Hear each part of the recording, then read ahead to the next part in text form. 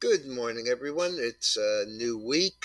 The thunderstorms and tornadoes are gone for a while.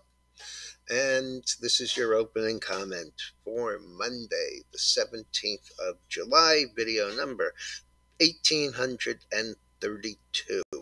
Okay, so as has become the uh, case here, Monday has a bunch of biopharma news. We'll start a promising Alzheimer's drug at Abos, that's Acumen Pharmaceuticals. The stock closed at $6.28 on Friday. The high this morning is 14, um, and the last is 12.60. And that's up $6.32, or right at 100%. We also have Bbio with a cardiomyopathy drug, closed 1822 this morning, 32.73 the high, 30 and a half the last, up about $12.50, or 67%. Going the other way, Apellis, stock closed 84 and a half this morning, as low as 49.24, with a last of 57, down 28, or 33%. Economic news, we had China, which I'm not sure whether they have just changed the way that they look at things, but instead of having a month to month, I guess they put out a quarterly number, and it was 8.8. Pardon me, it was 0.8 gain on GDP, much lighter than expected, and that has hurt everything across the board. I'll get to that in a second. We have Asia and Europe both down, and I haven't seen it, but I'm assuming that the Empire State ISM was pretty much a non-event because it's not being printed anywhere, and it should have come out 15 minutes ago, and I haven't heard anything on CNBC either. Let's see what else we have. We have the FTC being handed another defeat.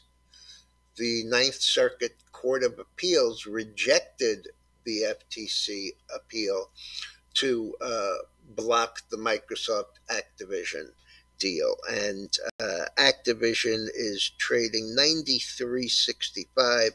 That's up 3.58. The deal there is 95. The stock action says that's exactly where it's going to be.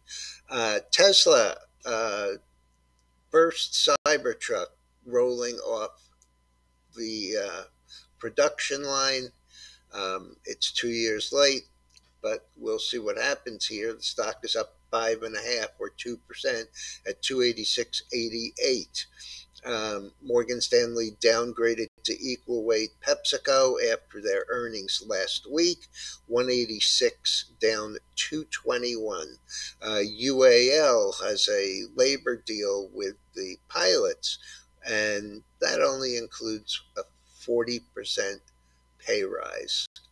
It's over 4 years, but 40% is 40%. Citigroup downgrades AT&T, stocks down a quarter, 1.7.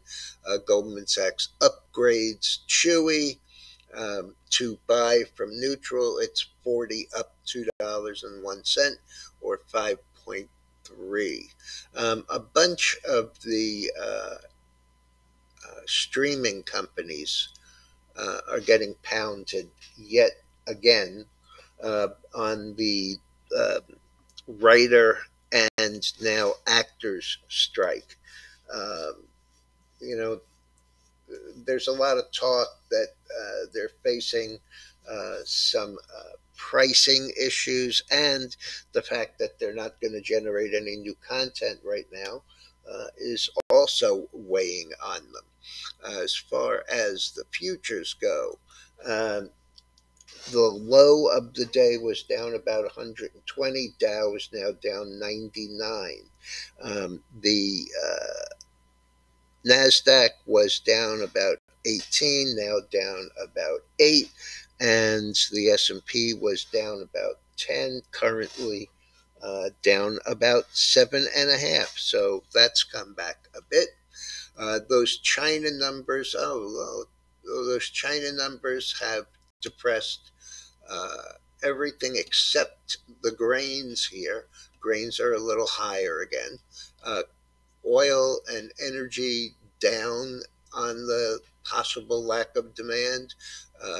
Crude is down about $1, heating oil down about 3.5 cents, and gasoline is down 2.5 cents. We're up slightly in the a penny in the nat gas. The gold is down, silver is down, but not very much. The one that's down a chunk is the copper, and we'll take a look at that. It's a really nice looking chart into an apex here, but today, let's take a closer look. Yeah, it came straight down after all of these tops that have turned it back in the past 6 or 8 months, right around 390 or so. The high on Friday was 395 and change, and it closed mid-range. So it's been down the entire time. So I'm assuming that has more to do with China than anything else. Um, you know, they have been the big buyer in the copper over recent past. In the softs, we have cotton up a little. We have coffee down $3.50. Unfortunately, the sugar is down by 40 cents after a really nice day Friday. We'll see how that pullback is. As I said, the stock futures are coming back in. I don't know what it is in the Dow that's depressing it, but it is. We have no earnings today. Dollar down a little, about a nickel, 5.5 cents. That's after a 2.5% decline last week. Bitcoin and Ethereum both were higher overnight, have turned back to the downside, and the bonds are sharply unchanged, up 1/32. All right, folks, be careful out there. I'll be back later.